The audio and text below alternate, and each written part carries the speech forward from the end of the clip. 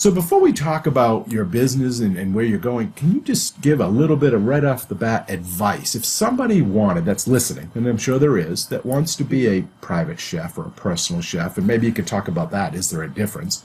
And Yeah. then what would you tell them is the best way? What was the best approach, the most efficient approach for them to do that? Would it be your route or is there some other possibility?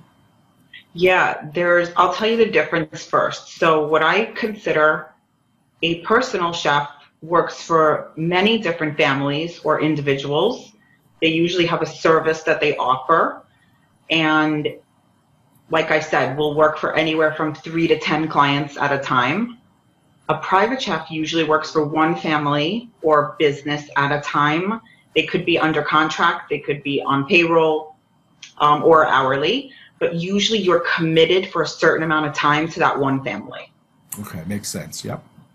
And then you had said, if people want to get into it, there's a lot of ways. Like you said, you could approach people doing it now and saying, hey, can I come work for you? Or are you hiring?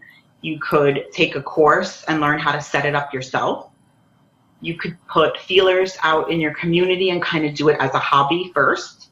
Like people used to post on Craigslist or Nextdoor, Hmm. like those platforms and say, I'm doing meals for the week, who wants it for a low price, and then just get experience.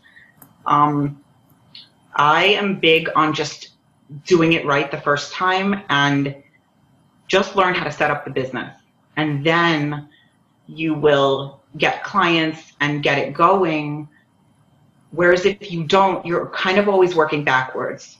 Like chefs will come to me now and be like, I have 10 clients, but I don't know how to charge people. I have no money in my account. And, it's all backwards. Like you should learn, I think you should learn that first. Sure, it's a business.